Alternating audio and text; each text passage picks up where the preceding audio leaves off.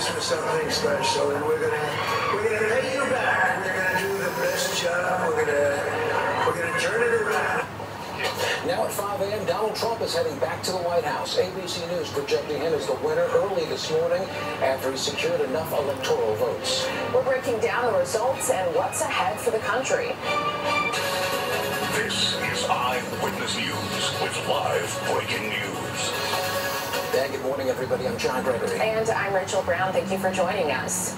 We want to talk about the election, of course. Big news, Donald Trump taking the White House. It's the morning following the election day, and we're tracking the results, including the highly contested presidential race. Donald Trump has now been elected as the 47th president of the United States. ABC News projected that victory about 2:30 this morning.